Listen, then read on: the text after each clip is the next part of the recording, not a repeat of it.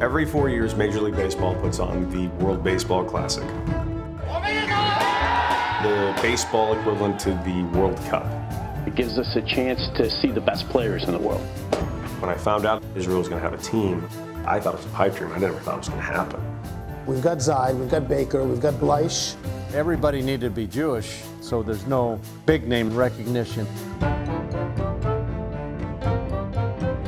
Jason Marquis, he was in Disneyland with his kids. He said, you know what? I'm looking to make a comeback, and maybe this could be the comeback. We all have a chip on our shoulder. I'm very excited. Should I look at you or should I look up there at the camera? Ike Davis with a drive deep to right center field. One thing about playing for Israel, Mazel tov. a lot of people don't like Jewish people.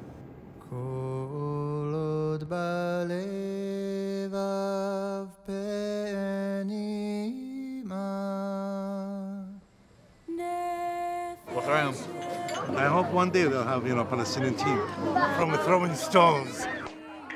For those of you who don't know, there was a terror attack. Oh my God.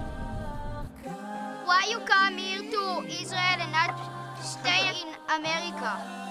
You guys are going to be Israeli warriors. We were 200-1 favorites to win the World Baseball Classic.